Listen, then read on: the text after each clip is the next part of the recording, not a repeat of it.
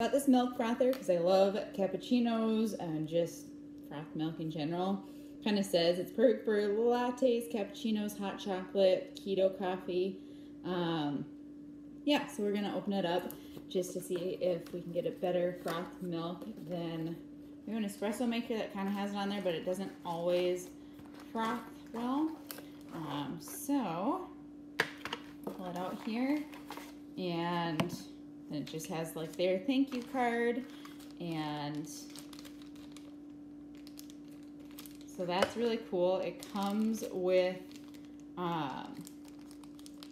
like stencils, if that's the right way to call it. So you can do like cinnamon on top and get different shapes. So it's got like moons, a smiley face, coffee beans, hearts, big heart,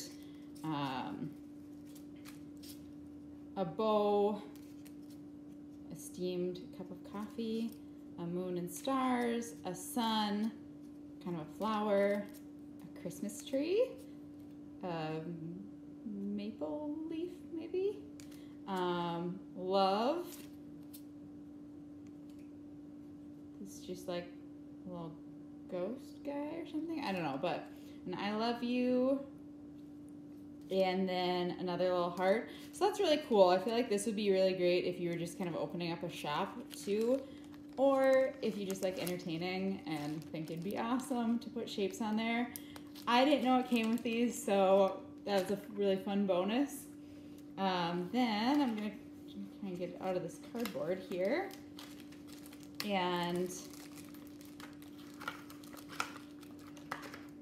so it comes with like a stand and then the frother here.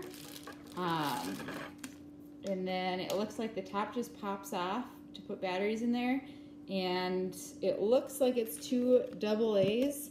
Let's see if it says on here.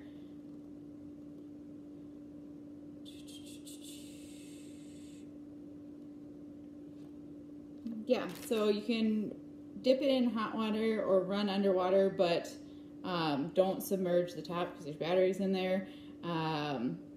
Froth at 45 to 90 degree angles, and it can do 15 to 45 seconds depending on the temperature and type of milk. Okay, so, and like I said, the little stand here.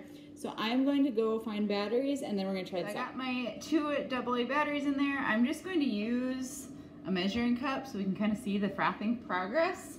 And then I am using almond milk because that's what we have right now. So 90 degree would be this way, or I guess 45. I can't really do in this cup that well, kind of turn it, but it seems like it really spins it fast, so that's good.